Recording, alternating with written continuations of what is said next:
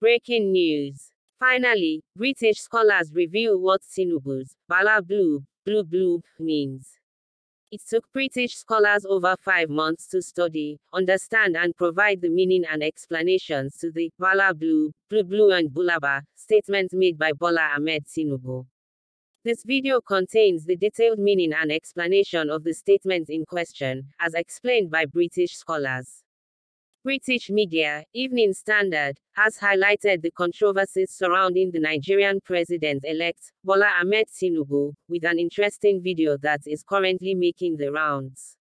In the video, the international media outfit made a short introduction about Tinubu while recounting the moment he gaffed at a town hall meeting before the presidential election.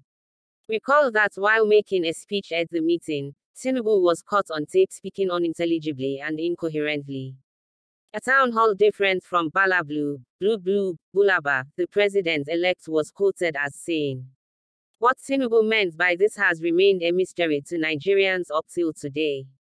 His critics have even used it to mock him. However, according to Evening Standard, Tinubu was trying to say, Bala Blu, at the town hall meeting, but instead, he said Bala Blu, Blu Bulaba.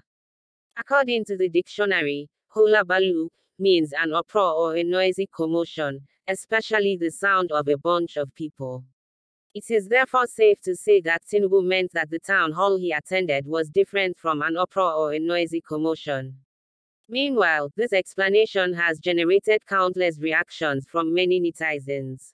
Some have opined that if that be true, then it won't be far from the truth to state that Nigeria as a country is in fact in the states of Bala Blu, Blu and Bulaba. Guys, what do you have to say about this? Share your thoughts and opinions on the comment section.